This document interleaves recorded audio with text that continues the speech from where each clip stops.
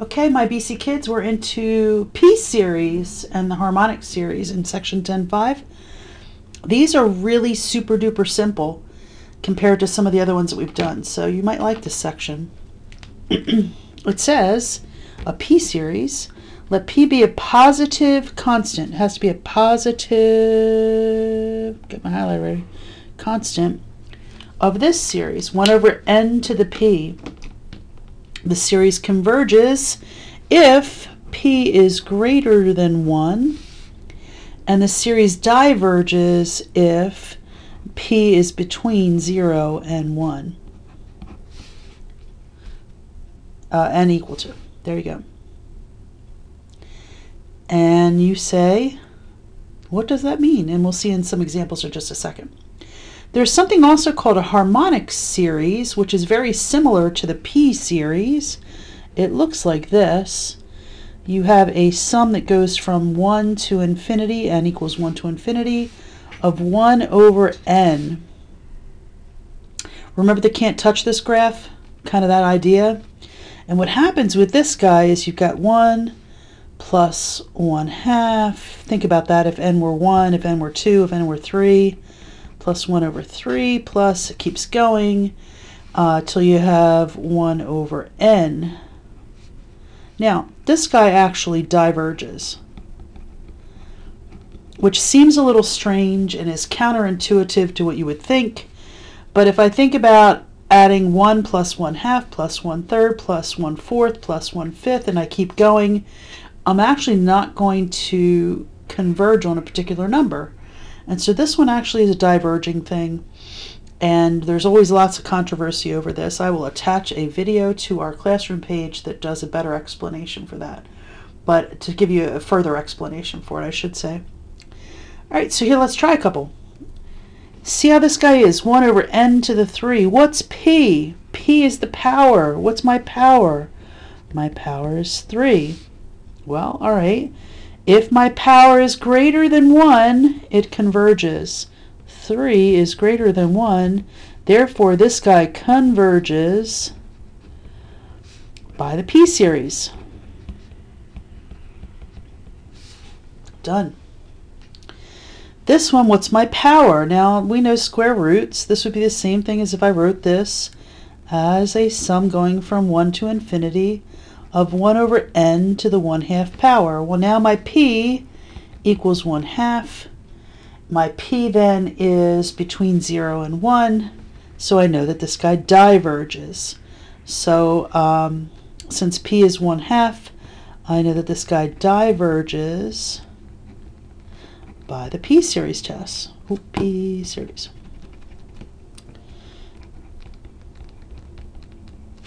Okay. I guess I should put test here. Test. All right, they're the first ones. Do these converge or do they diverge? There's an example of each.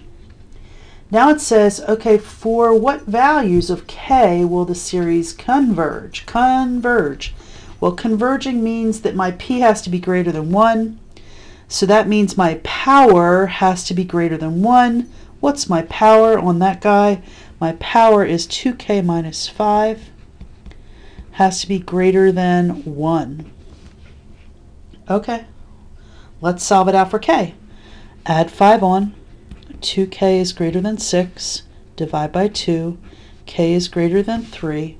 And so that's when it's going to converge. If k, for what values of k will the series converge when k is greater than 3? Well, not everybody's going to be quite so simple. This guy's asking the same question, but they give us a little bit of a more hairy situation here. So my power is not just 2k. This is an n to the first. This guy's an n to the 2k. If you're multiplying like bases, what do you do with their powers? And you say, you add them up. So this would be the same thing as 1 over n to the 2k plus 1. All right, well, to converge, my power has to be greater than 1. My power is 2k plus 1, greater than 1.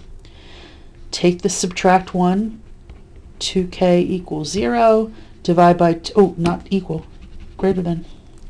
Divide by 2, I get a k that is greater than 0. And you've solved that out. So you just have to manipulate that a little bit first. Now the next one is a little bit tricky because see how I've got now not 1 over, now I have an n over, and so that means I need to factor out an n. I need to get it into 1 over, into that 1 over situation. And so I'm going to play with this a little bit algebraically by factoring out an n. Let me show you what it looks like. N equals 1 to infinity of n over n times 1 over n. Now if I factor out an n, now I'm at 4k, k minus 1. And if I factor out an n from this 5, the 5 doesn't even have an n. That means I have to put it with an n. It's going to be 5 over n. Now think about that. Am I right? N times n to the 4k minus 1 is going to be n to the 4k. And if I take n times 5 over n, then I have the n's canceling. It's just going to be a 5. And if I have n times 1 in my numerator, I have an n. So this is really a true weirdism of math, that I have factored out an n, and here's what it looks like now.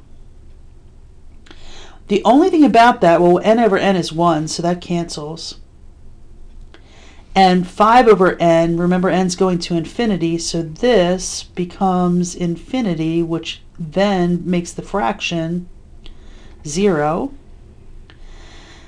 So all this to be said, I really am left with just 1 over n to the 4k minus 1.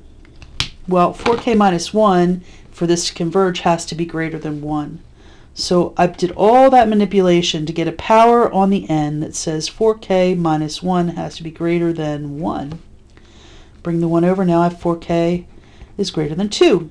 Divide by 4. K is greater than 2/4 or 1/2. And there are your values for what it has to be. Did you see me all? There you go. Ooh. Take a moment. Check it out because I didn't have it all on the screen. So things we should recognize now. We've got several tests we've learned over the last several sections.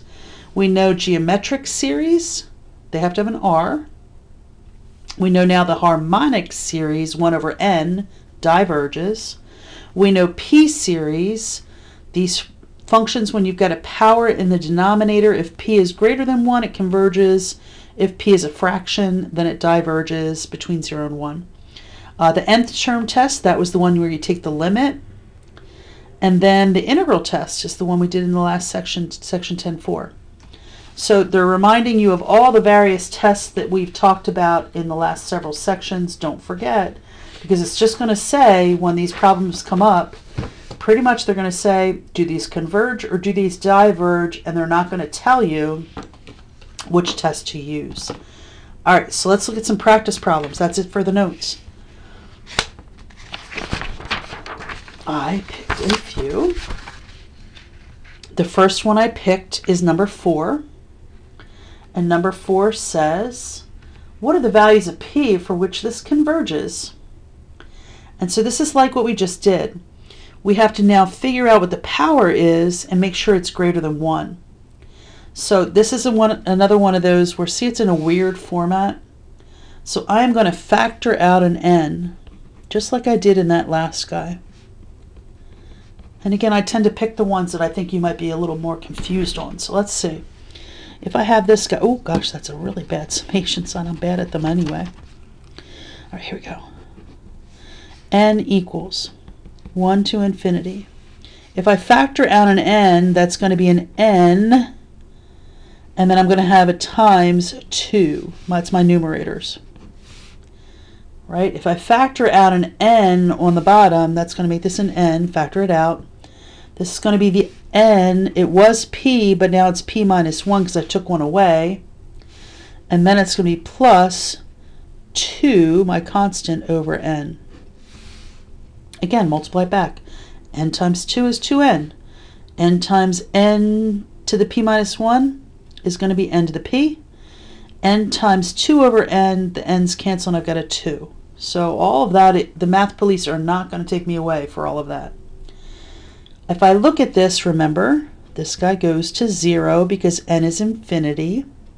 This guy cancels. And so I'm left with a 2 over n to the p minus 1. Well, it doesn't matter if it's a 1 or it's a 2 or whatever that numerator is. You've got the power of p minus 1 that has to converge, in other words, be greater than 1. And so my p would have to be greater than 2. For what values of p is it converging? And there you go.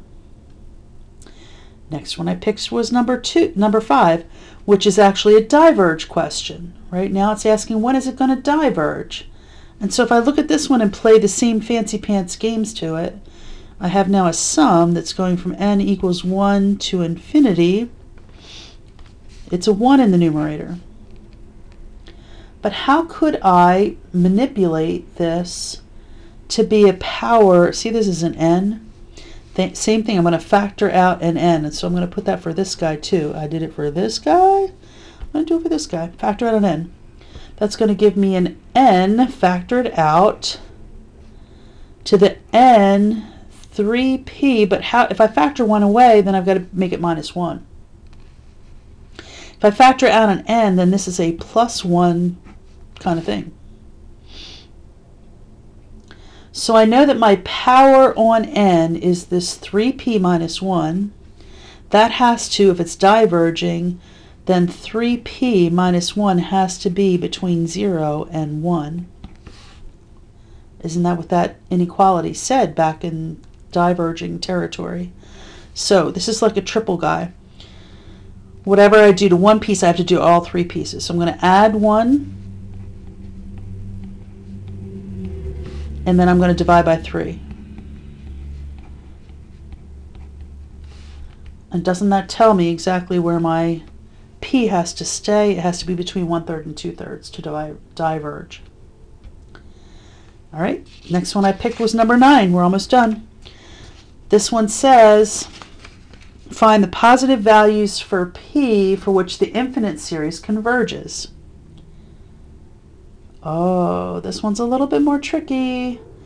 This one is actually, oh gosh, sorry, there's Levi. He sounds deadly, but he's really very nice. All right, if I look at this one I'm looking converging. It is not a straight up p series kind of thing. It's not like I can factor out an n because here I have an n squared. It's just not that simple. So here's what I need to do with this guy. I need to think about the integral test, because it doesn't fit a geometric series test, it doesn't hit an nth term test, but let's think about the integral test. So let me put a little note here. I'm thinking integral test, and I'm going to see where it takes me. By the way, if you choose a test and it doesn't take you on a good route, choose a different test. There's all sorts of different ways you can decide if they're going to converge or diverge. Now, the messiest part of this is the n squared plus 1, which means that du equals 2n dn. I can see I've got an n, so I'm going to put this as 1/2 du equals an n dn. All right, let's check out the integral test, right? It's going from 1 to infinity, so here's my integral. The integral goes from 1 to b, or 1 to infinity. I'll keep it this way for now, improper as it is. And if I substitute in my n dn is equal to 1/2 du, and this would be 1 over u to the p, wouldn't it? So I've got 1 over u to the p times 1/2 du.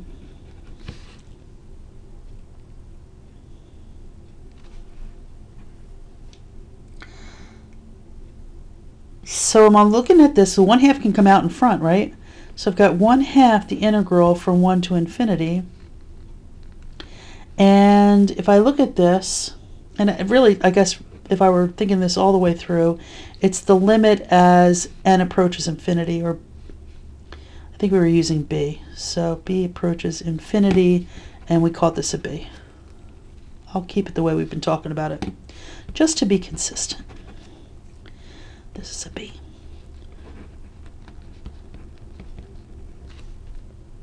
All right, so now I've got 1 over u to the p du. Well, what do you know about p in order for this thing to converge? Well, you know the p in this, if I were to take the integral and look at this, p has to be greater than 1 in order for this to converge. That's the end of the story. They said, for what values of p does this converge? Well, when p is greater than 1, then you've got a converging situation. That's it. Okay. I think there might be 1 or 2 more real fast. I have number 11 on my list. Here's number 11. This one, now they notice they say which of the following converge. They don't tell you what series or like what test to use. So you've got to think about what test is going to work. Let's check it out. This first one, if I were to rewrite this, this is really not well written. This is a negative 1/2. Do you see how that doesn't look much like a negative 1/2? But it is. Now, what would that look like if I were to rewrite it? N equals 1 to infinity. Negative 1/2 power would be 1 over n to the 1/2 power. And if that's the case, then I know my p is 1/2. And think about that. 1/2 is between 0 and 1, which means that this guy diverges. What was the question? Which of the following infinite series converge? Well, he doesn't do it. This guy is very interesting because now it's to the nth power. When you see something to the nth power, you should be thinking about a geometric series. This one I should say by p series. You always want to identify which test you're using. This guy I'm going to use the geometric series, and I know that if I were to look at this as a negative power, don't forget what negative powers do when you're a fraction. When you're a fraction, they flip you. So this is really 2 over e to the nth power. Flip it, now it's positive power. So I see that this guy's a geometric series, and so my ratio is 2 over e. Well, 2 over 2.7 is going to be less than 1, and therefore I know that this guy converges by the geometric series, geo-series test. Then I get to the next guy, 1 over n to the e. Oh, I'm back to a p series. Well, my p is equal to e. E is 2.71. E is greater than 1. And therefore I know that this guy converges by the p-series test. All right, so what's my question asking me? Which ones converge? And I say 2 and 3. That would be E. All right, last one, number 16. Here we go. 16. I thought this one might stump you. It's not as horrible as you think it might be. Find the positive values of k for which this series, holy moly, ln, ln, ln, converges. And you look at that and you say, well, that's just a hot mess. But I can tell you that you could equal the ln of of n. Which means du equals, see if you can get this, 1 over the ln of n times, what's the derivative of this? 1 over n, and that's du. I'm sorry, dn. dn. The end. dn. So what does dn equal? If I were to solve this, if I move this to the other side, multiply both sides by the ln of n, then I get an ln of n. If I multiply both sides by an n, I get an n. And so that's what du would equal, the n times the ln of n. And so if I look at this right here and do a direct use substitution on it, n dn of n, whew, is this guy. And then I have, this is du over here. I should have du.